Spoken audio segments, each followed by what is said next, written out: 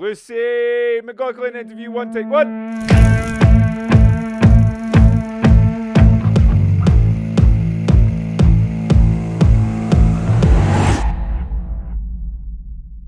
Hi, Lucy. Hi. How has your experience been here in Kosovo? It's been great. Yeah.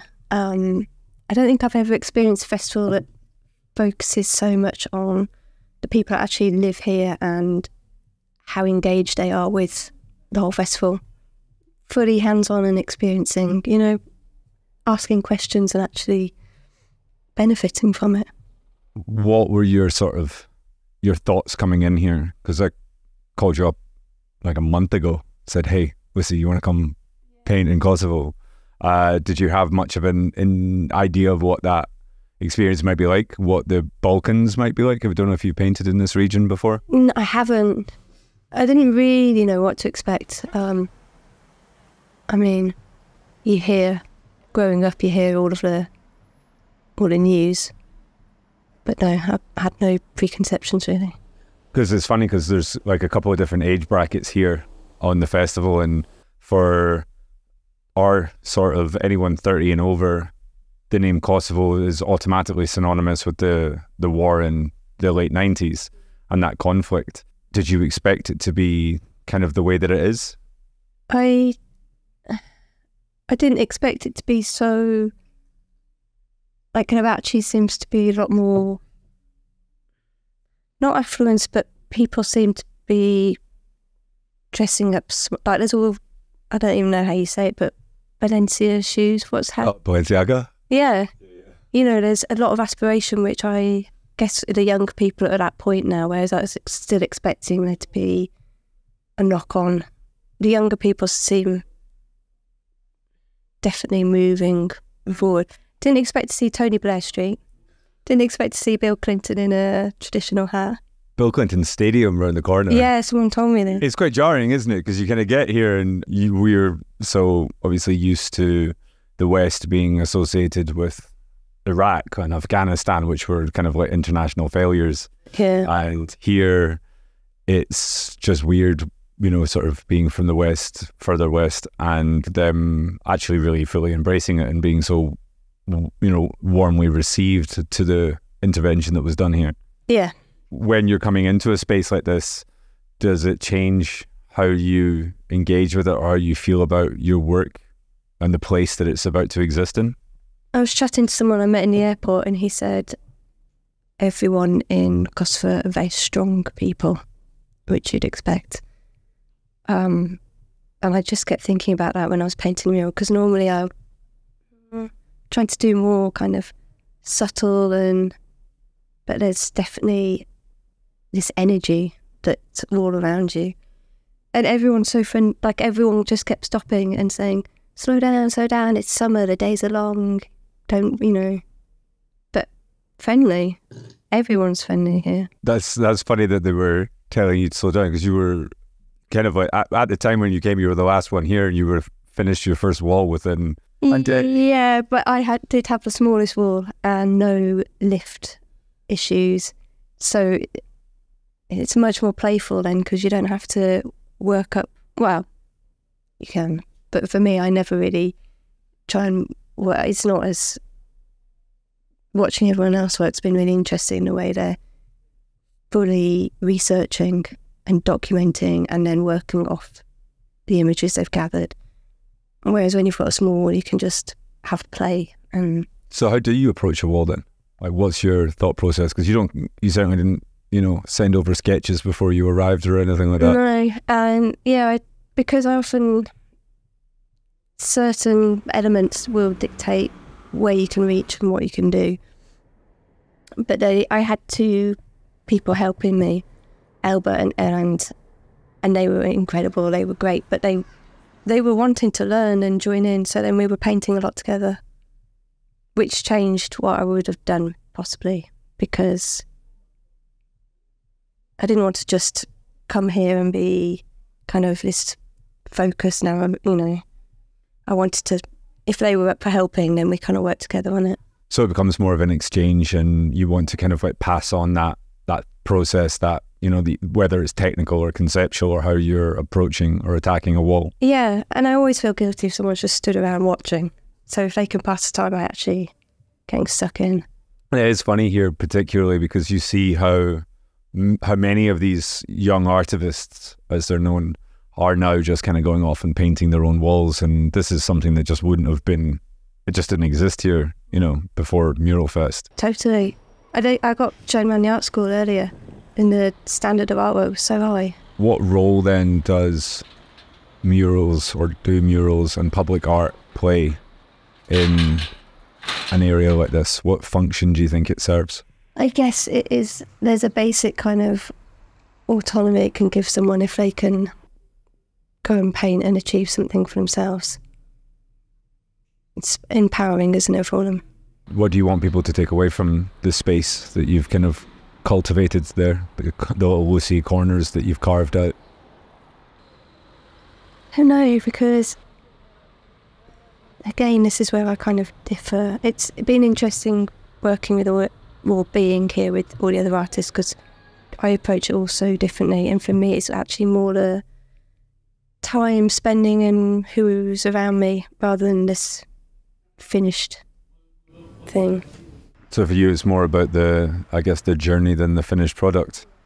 You brought in colour. Does that there's quite a strong red in there. How does that kind of play in? Because I know a lot of your work traditionally has been very monochromatic, and then when I saw that red, it felt intentional and it felt strong. Exactly, that was the force of the people, kind of, yeah. Is that pre-planned, or is that something that you responded to? No, so I responded to. But then I felt, yeah. How long have you been doing this in the street? Over 20 years, something like that? I know, someone stopped and said, looked at the Elba helping me and said, "You two look alike, but you could be her mother." And I was like, yeah, I could be. Actually, you're not wrong there. How does that make you feel then? Do you feel like a sort of an elder of the scene now? No, because I feel kind of removed from it, kind of step in and out. What is your relationship then with the term street art? Is it one that you ever adopted or embraced, and how do you think that might have changed now? Because you've certainly been woven into the fabric of it, particularly if you look at the UK's history, and but it is, like you say, it's kind of like in and out. Oh, Lucy McLauchlan, okay. I would never use that term for myself, even in the earlier days. Yeah. What was your feelings towards it then? Why didn't it sit with you? A lot of people I was around painting with, they were so focused on only that. But street art, I don't know, it just felt, I don't know, it's kind of like the equivalent to hoovering a vacuum cleaner to me. Do you see what I'm saying? No, 100%, go on. I don't want to be negative about it, but then to me the street art term isn't, I feel it kind of got swept in and taken in a certain way that, well, I certainly wasn't doing it for those reasons. Do you mean that the kind of like, it just became homogenized, and it could be someone that's approaching it with a really fine art kind of traditional approach, and there's no difference between that or someone painting Mickey Mouse with a ghetto blaster? Or yeah, it kind of became, I don't know, maybe I'm only talking about certain aspects where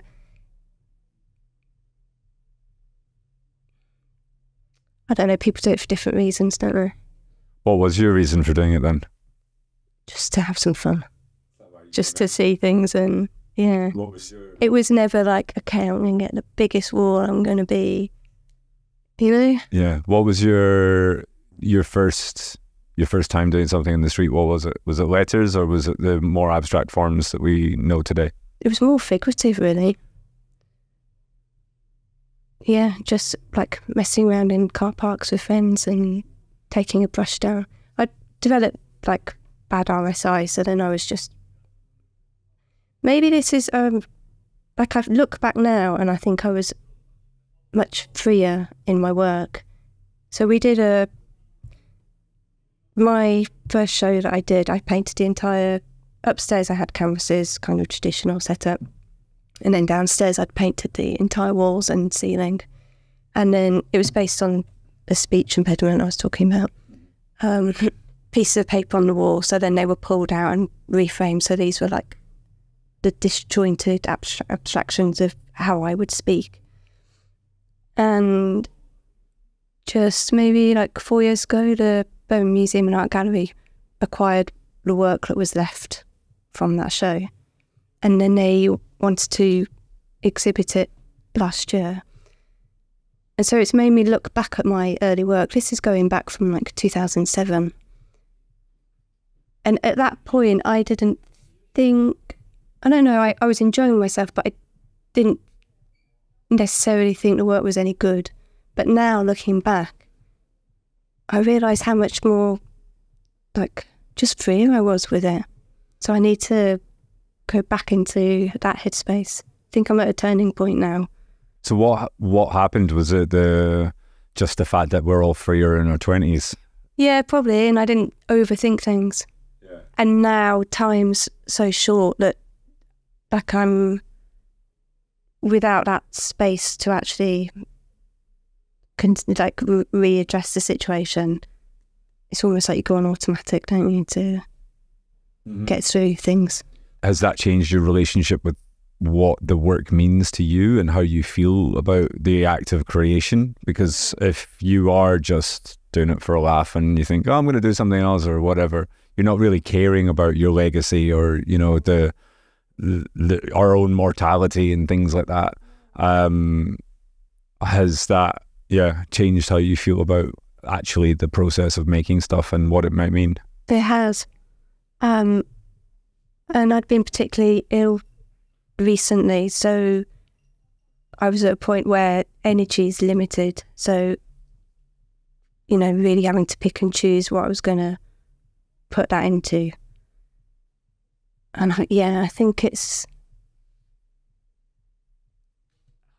I'm going to have to pause, Kane.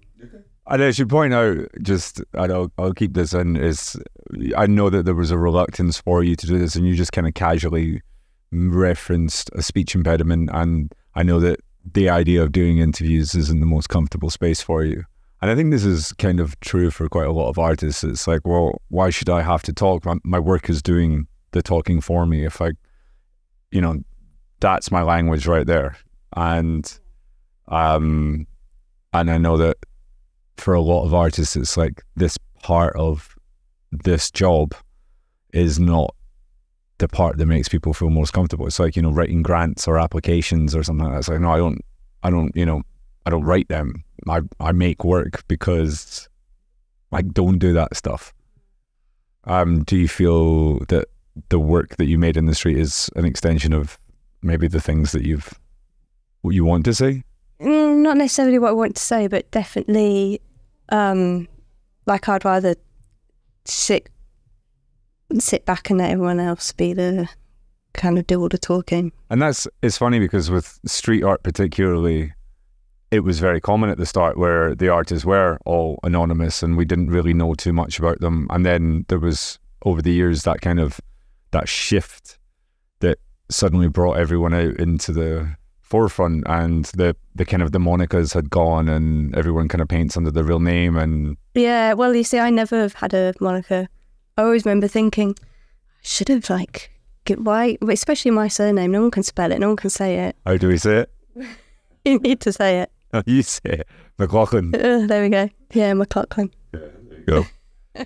Yeah, I remember my Scottish grandmother, great-grandmother, I was young, an old lady basically bearing down on me, saying, you can't say your surname properly. So is she quite an intimidating woman? Where is she from? Killing. To where? Near outside Edinburgh. Okay, yeah. Oh, so it's East Coast. Yeah. Oh. Okay, I'm West Coast. Right, that's it. That's the end of the interview. No, actually, it's not. It's just north of Glasgow. Okay, all right. Yeah, because we because we ended up driving up there and broke down like 4 times and found McLauchlan Castle, along with all the other McLauchlans from all around the world that had donated to a bridge. all American. Yeah, all American. Yeah, but none of them are spelled the same way that mine is. Even my name, Gillen, has been changed. My gran told me this. She was like, usually it would be Gillan, ours is En. She's like, yeah, I think there was a fight in the family at some point and they just changed the A to an E to sort of piss someone off. And I think that's pretty much how it seems to work with most of them. That's the Celts for you. What do you remember about those earlier days and the culture that was bubbling? Did it seem like it was something that was about to become a global phenomenon? No, but like looking back, I do feel, having now worked with institutions and more kind of formal settings, I didn't appreciate just how like good it was at that point, where if you wanted to do something, people would just feel like, yeah, we can make that happen, whereas other areas you just get a no, and it's a paperwork and battle to get through. Mm-hmm. So there's definitely, from that perspective, and I guess because everyone was young, so this kind of... Did it feel like, hey, this part of this practice will be an extension of my career, or where my career will help, or was it completely disconnected from that? Yeah, disconnected. To be honest, I didn't... Yeah, I should have learned to play chess when I was younger, but I'd never kind of had this structural, like, okay, this is where I want to get to, this is... Mm-hmm. All of that kind of happened without me kind of plotting my... Like, I think now people coming into it, it's all laid out and you can see how you can make this work. Yeah, it's a career now. Whereas I never thought I could... I wouldn't have expected to still be surviving off it and doing it now at all. How much does the street public part play in your practice now then? Because like you sort of said, it is something that's maybe not, it's not every single festival that you're at or every month you're doing another project. You're quite selective with what you're doing, isn't it? Yeah, I am. I've always been kind of careful with, like, especially when like commissions were coming along, of what I was going to be associated with or who. And as I say, with energy, I'm selective because it's so physical, clamping up and down a scaffold.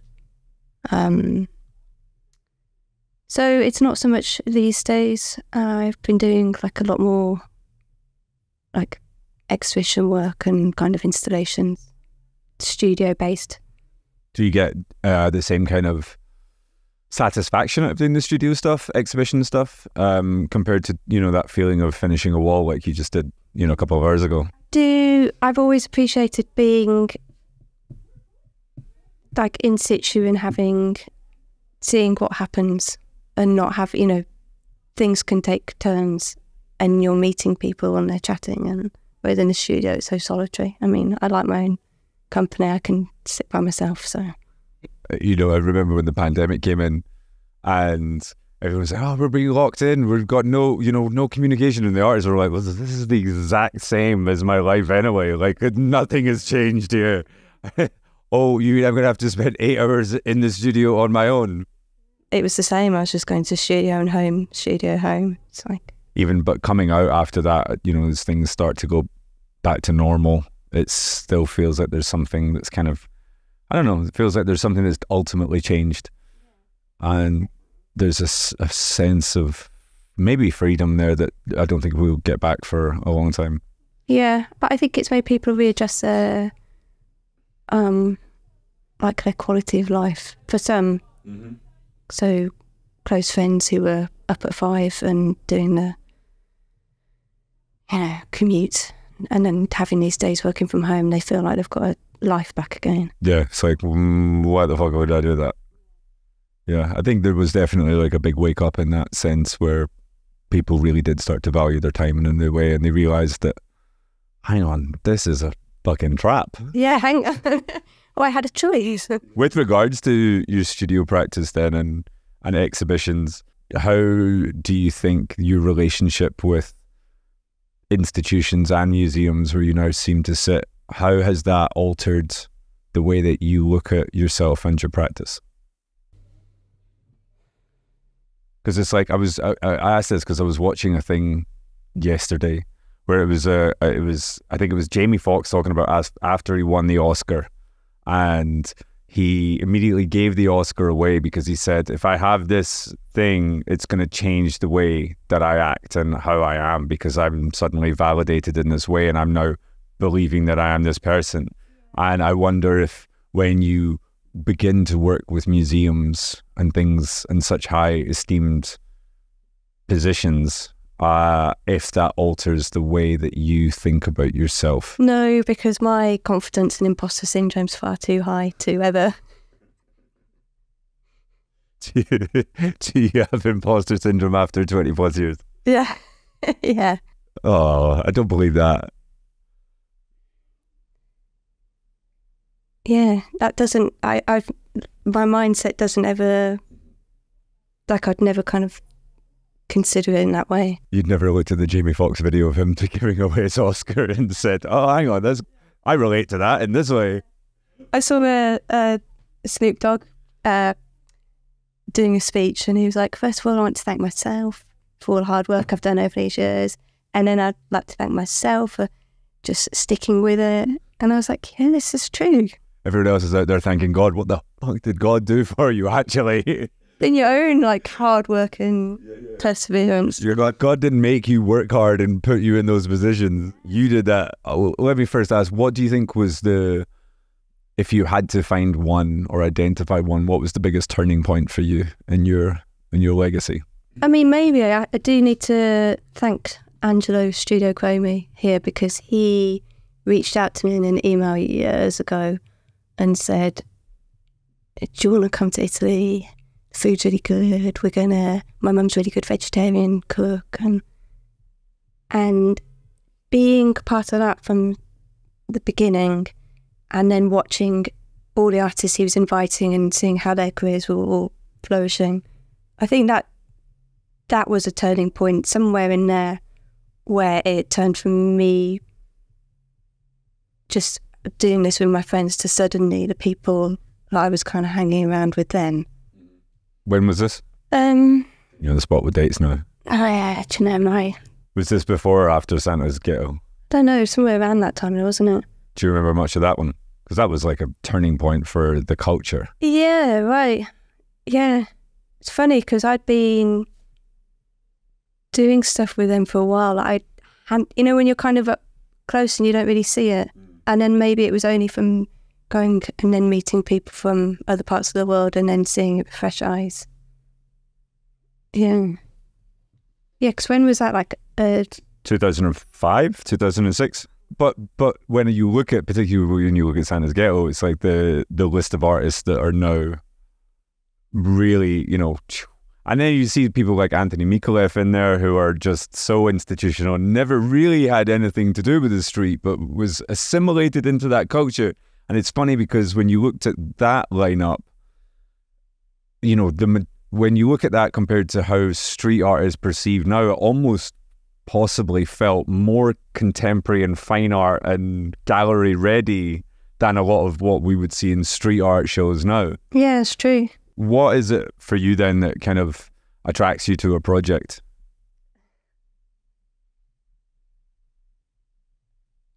You can say money if you want. No, I was going to say, someone told me that it's always it has to be one of the 4 Fs, at least 2 or something. Okay. Making new friends, fun, fame or fortune. So which 2 was this? This one. Yeah. Friends, definitely. And fun. I'm sorry that we've not been able to give you fame and fortune from it. But I was very clear in the initial email. This will not make you rich in any way. There is no money in this project at all. This is one that is done purely for experience and because you believe in what you do. I think if you're upfront about these things, then it's up to other people. You know, that's some of the festivals, it's just about the fame and fortune. Yeah. And those are the ones that I tend to steer away from. Because you can tell it a mile away. Yeah. How many sort of street projects you do? How many international ones are you doing at the moment? Because I know that over the years you've been pretty much everywhere. You still focused on that travel aspect? Not so much. So There's a few kind of collaborations I want to do with people closer. I think that's what's interesting me at the moment. So I worked with a young dancer called Nina Grinley, and she was responding to my work and doing an interpretive kind of dance. There's something about, like, if I just draw a emotion and then she will transfer that into her body. Because when I paint, I feel it's quite like I have to hold it's not just your arm, you have to physically be steady and use every kind of muscle. So I always thought that dance would probably be something quite... Because there's a performance that comes within your work inherently. Well, not the performance side, but the actual physicalities of it. Which, for a spectator, is a performance. Yeah. It's not an intentional performance. You're not doing it for the drama of it, but there's something that's inherently pleasurable to watch. Yeah. Maybe. What, watching paint dry? Well, I mean, that's literally my job. That's all I do all day, every day, is watch other people's paint dry. I watch artists paint constantly, and I find it interesting, even here, in fact here especially, because we've got quite a broad range of artists and how they approach. And I really enjoyed watching the way that you approach a wall, because there's the initial step back, and then there's the hand that moves as you're calculating the spaces and where everything's going. And then there's the sort of like holding the brush, and then the practice strokes that come with it to just nail that circle. Like, how does this circle look? And then it's that kind of like, that's it. Okay, there's my preparation done. And then in comes the movement, because you get one shot at it, right? Yeah. So Matt Watkins, who I work with a lot, and he films a lot of the process. We were in New Zealand and to do an installation in this gallery, and so we'd made all these like homemade brushes to get them really big. And you do have to like kind of prepare, like, okay, how's this gonna, because you've got to get the pressure of the brush. It's like screen printing, you've got to get the right pressure, and you're trying to, like, when the brush is this big, you've got to balance it or make sure you've got more there or here. And then you've got to watch where your feet are going. So if I'm trying to like go up, I was building a little paint pot to a chair to a ladder so I can keep stepping, but without falling over. So you have to practice this like motion a few times to be able to nail it and do it. So there's inherently a dance within your practice. And so the film he made, because it was this whole space, it does have more. Someone said it looked like a workout video because of like moving all around. But that's why I'm particularly interested in the way Nina moves, because there's such a similar fluidity to it. So when you're standing at that wall and you're looking at it, and I assume it's similar, maybe with a canvas, I don't know if there's more sort of pre-sketching gone into a canvas or if they're the same. Same. When you're standing back and I can see the cogs turning in your head and the hands pinpointing positions, what is it that's kind of going through your head at that moment?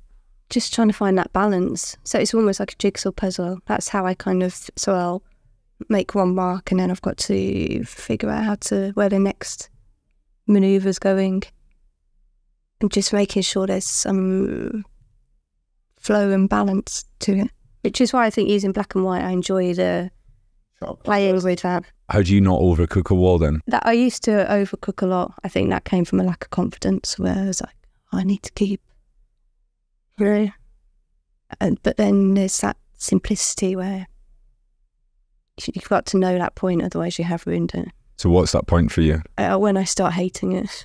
As soon as that turning point goes, you're like, okay, I really need to step the fuck back from there. What is it that you get during that time? Like, where are you in your head when you're doing this? Are you thinking in a technical way? Are you thinking?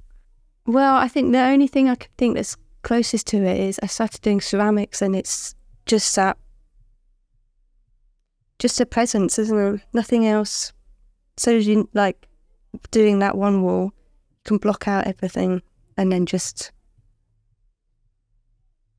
become one with it. So, without being as cheesy as that. Sorry, we're gonna hate myself for saying that. No, I wanted to actually ask you, because you mentioned it, the RSI. How has that impacted, you know, being an artist? It's been for a long time. Rather than me trying to describe what that is, can you tell us what RSI actually is and how it impacts the body? Well, it was carpal tunnel that I got, and like it's just a constant pain. So I couldn't use my right hand at all for like 7 months or something. Got quite good in my left hand. It came back recently, like a couple of months ago, and so I immediately went to see this acupuncturist. That's the only thing that seems to like help calm it down. Like I tried everything. Makes movement hard. It wakes you up through the night. It's just a constant.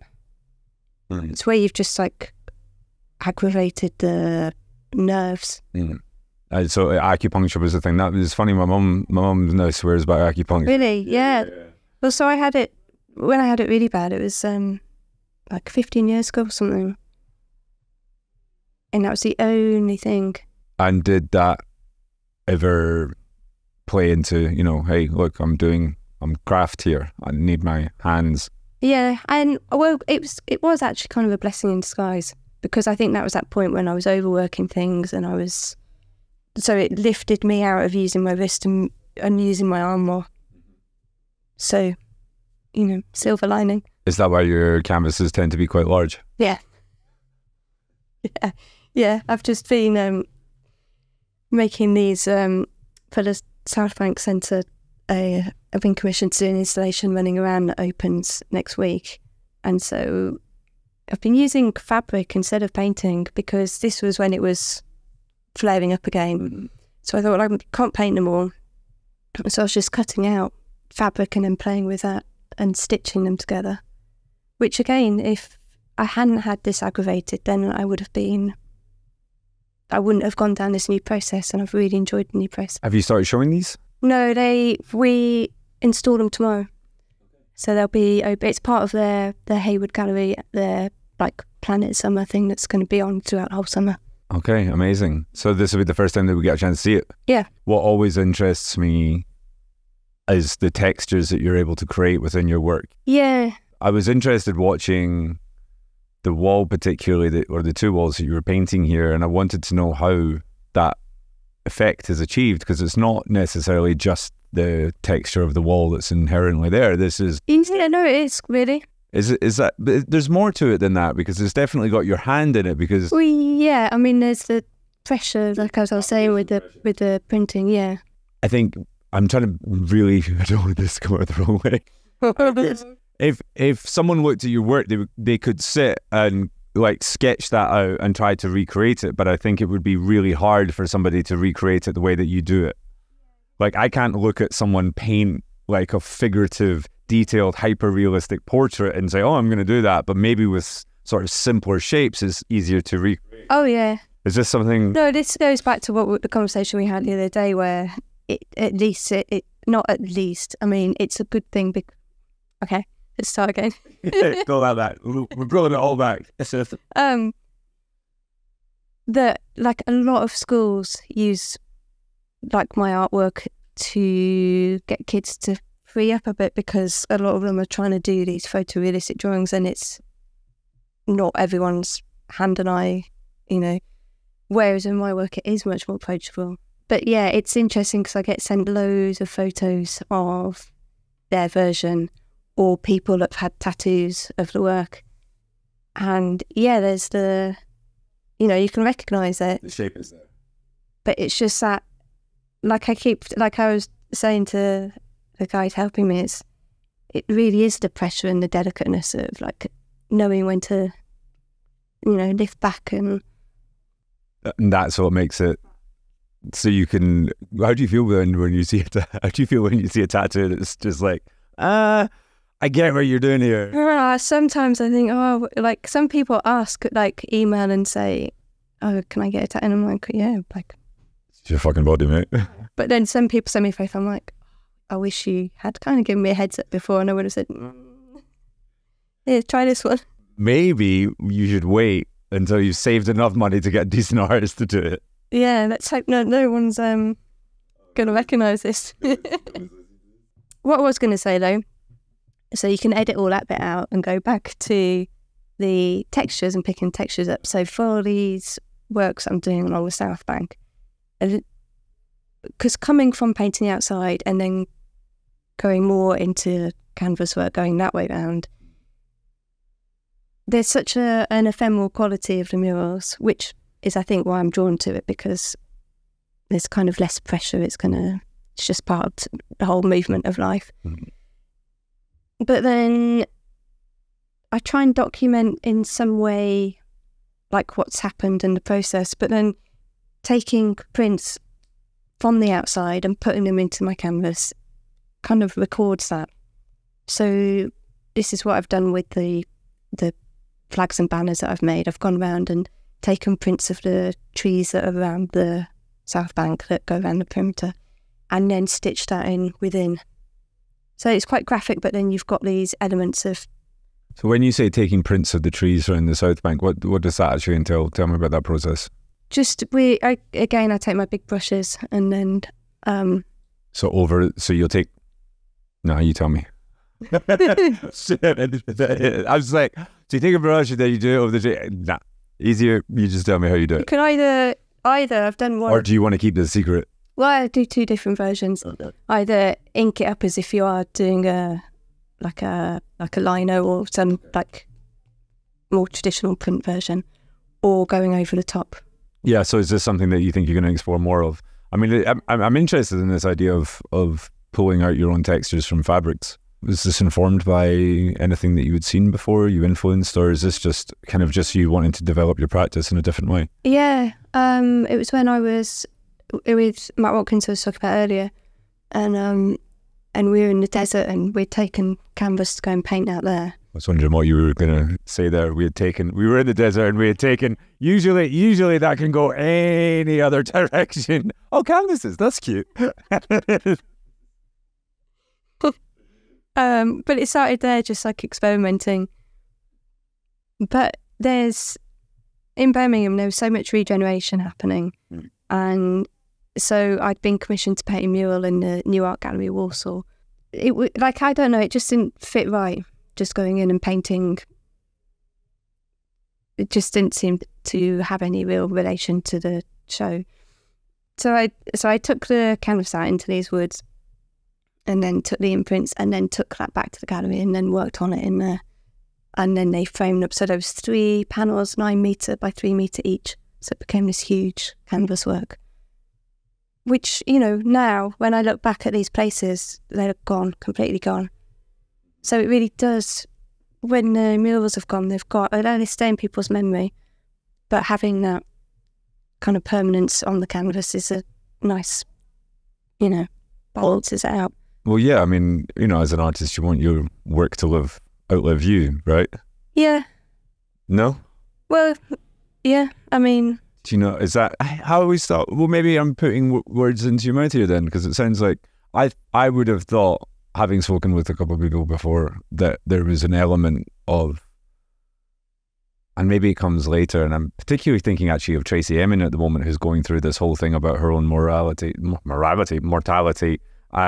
with her work and kind of this idea of legacy, and maybe it's something that comes a little bit later. But she's really trying to sit and think, she's been faced with this kind of, the thing that's going to kill her.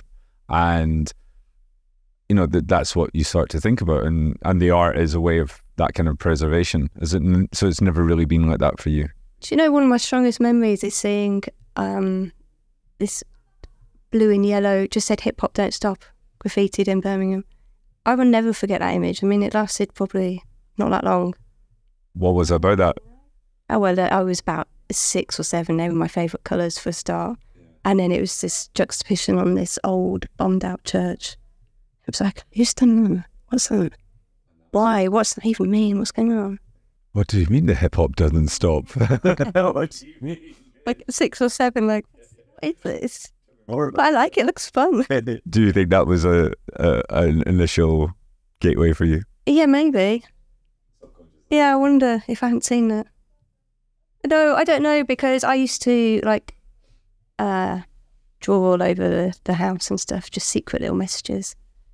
thinking no one would see it. Go on. And then they did. Tell me about your secret little messages. No, of course they were stupid. You were young. Everything's stupid when you're young. What were you writing in the house? Was it like messages to someone else or messages to yourself? No, so my messages to myself, like kind of like a treasure trail, saying, okay, this is where things are and you have to follow it. And or like, I think, yeah. You have a twin. I have a twin. Is she as creatively inclined as yourself? Do you think you're quite similar in that way? And she's helped me on a few times, and that's been like, you just have to give a look and we're totally like, okay, paint that, yeah. No explaining, like, oh, can you know? Like, do you think, and we kind of talked about this the other day, do you think you have that twin telepathy? I mean, when you're stuck with someone for so long, you've got, and you see, I mean, we're really close. And so we do have there is kind of something. Have you ever sent her into an interview to do the talking? No, you know what? She has done a few things where she's, at the end of the day, like when we've been away working and I've been exhausted from painting all day, and then in the evening with everyone, she kind of like is then... She's the placeholder. Yeah, like the confident, chatty one here. Are you different in that sense?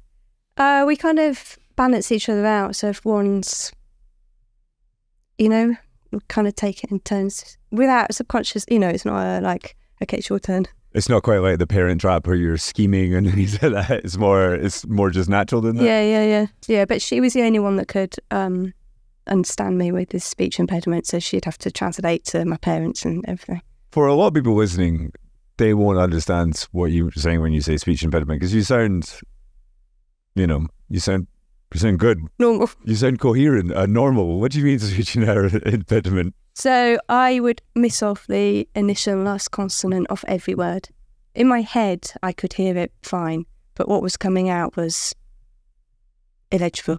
At the moment, you sound very coherent. And so I'm trying very hard. But did it used to be worse, or does it sometimes come back? Yeah, if I'm tired, then yeah. It was funny because the first time, when we were talking about this the other day, the first time we actually met, the very first time we met, it was on a stage in... to do something for Monica Art Fair. It was the art conference. I was supposed to be a Q&A, and you were talking about your work, and just before you would kind of come on, you were like, I'm absolutely fucking terrified of this, and I do not want to do it. I know, normally I'm kind of, on one level and can jump into things or just do it. Mm-hmm. That one I completely taught myself the other way around. I was like, this isn't happening. And I was literally just about to walk away. And then I thought, it's like 15 minutes before I'm meant to be talking. I should just do it. And you got through it, and it was good. Yeah, only just so. No, you got through it with flying colours. You passed the test. It was great. And we sat and we talked about a lot of your work from back then. And that was like, I don't know, like 8 years ago, 6 years ago, something like that. It was, quite a while. You think much has changed in your sort of the way that you look at things since back then to now? Yeah, things have been put in perspective through things that happen in life throws at you, and then you realise kind of what's important, what isn't. What's important for you now? Health and family, I guess. It's a key thing. That's a solid one. And then it kind of comes... the other Fs. Yeah. Family and health. I don't know what the F for health is. What is on the horizon for you? You got this show with Hayward. What's in the reality, and then maybe what's in the hopes and dreams for what you'd like? In reality and hopes and dreams, I guess it kind of... There's a space back home that I'm going to use to do some kind of more explorative works, working with Matt again. Don't want to say too much because it's that thing, isn't it? Once you talk about it, you've kind of... Put it out there. No, there's some like version where you feel like you've already done it a bit. Whereas when it's completely... You want to come in with the big guns and surprise everybody? No, I mean, I probably won't even show anyone. I never show anyone. I've kind of stepped off Instagram and I was thinking, it should be like, What is your relationship with social media then? Don't really use it that much. No, that's what I mean. It's it's clearly a conscious decision for you. Did you have an unhealthy relationship with it? No, not at all. It just doesn't hold me, like, I don't know, I just feel, I know I probably should, because how else do people know what you're up to? But then I don't want to just be constantly thinking, okay, I need to put that down, that feels to me like a whole other mind and job to do. And whereas I just want to focus here. But the thing is, for most young artists particularly, that's just a natural part of their... Yeah, isn't it? Yeah. It's just like, you're an artist and that's it. It doesn't exist unless you put it on Instagram. Yeah. I mean, I grew up in the days if someone held a camera in front of you, everyone would run and hide. Now you put a phone up and everyone's like, oh, can I see? Can take a picture of me? Can I see it? Yeah. One of the things I've not asked you, you're the first person from Birmingham. I said that wrong, said that weird. I don't know why my accent did that. You're the first person from Birmingham. You're the first person from Birmingham that we've had on. I'll get there eventually. What was the street art, graffiti, public art scene like there, and what is it that sort of, you didn't succumb to the London thing? You were very much a Birmingham artist. I moved to London and I did 7 years there, and then I went back to Birmingham for 3 months to do something and then ended up staying. I mean, it's so central and with a easy, close airport, and you've got countryside within like 30 minutes, and the people are kind of down to earth, and it's not all just, I don't know, it suits me. Yeah. Like a bit more. And my twin sister's in London, so I feel like I've got the best of both now. I can turn up without anything and, but there's a lot of really, so when I was young, the graffiti was more like purist, and a lot of the guys doing it were very open to, encouraging everyone to come join. It's only in recent years it's completely changed, and now it's really visible, which is a good thing, but it's like absolutely, like Digbeth is just full of, there's some amazing work going up. But before it was kind of hidden away. You'd have to know where to go. And does it feel like quite a open, receptive city to the arts and culture then? More now. I don't want to publicly, but definitely the council weren't exactly that supportive back in the day. Do you see things like young galleries emerging? And oh yeah, there's loads of a lot of artist-led gallery spaces, and yeah, definitely. I'm starting to notice, I don't know if it's because they're new and they're happening, or if I'm just, I don't know if it's because they're new or because I'm just starting to notice, but I'm starting to see more and more art-led projects and businesses starting up outside of London. Yeah, do you think since... Maybe since the pandemic. I just mean in recent years, but yeah, okay, I guess COVID is probably the blanket for that. Well, it's probably more due to the fact of finance, like, if you're young. But when I moved to London, I was paying something like 20 quid a rent, 20 quid a week for rent, whereas now... 20 quid a week on rent? Well, see, you're old, you're not that old. Yeah, I mean, there was a few of us in the house, but it was in Streatham. 20 quid a week. Yeah. It is. That sounds absolutely, unfathomable. Yeah, Jesus. What was that place like? Yeah, cockroaches. It was only at the end we got running water. Yeah.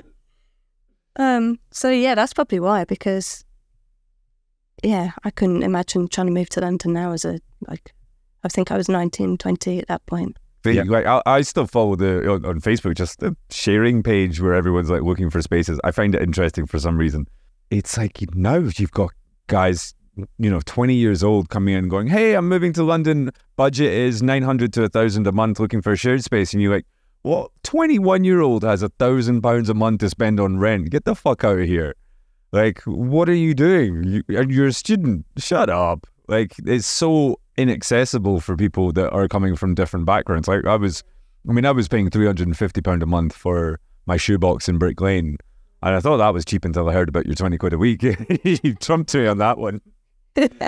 But that was manageable, right? Like I could work in a bar at the weekend, or do a couple of little bits. Yeah, and actually get by and have some time to. I'd be fine, and that gave me the time to mince about. But just coming in now and being crippled by £1,000 a month on overheads before you've even got going, it's like, how do you nurture something creative when all your energy has been put into that? And I think the problem with all that is that actually the people that do get access to do the creative things are all coming from money anyway, because they're the ones who have parents that can afford £1,000 a month, so that little Hugo and Tallulah can go off and get their unpaid internship at media companies. I'm not too sure how we got there, but I've just taken a big swipe at the middle classes. So I have to apologise to the Tallulahs and Hugos. Sorry, Hugo. Sorry, Tallulah. Don't know why I felt it necessary to have a pop at you, but there we are. Anything else you'd like to say? No, I think we should leave it. Well, see, I know this was probably your least favourite thing in the world to do, but I do appreciate you taking the time to sit down and talk with us. And again, thank you so much for coming to Kosovo. Yeah, well, thank you for inviting us.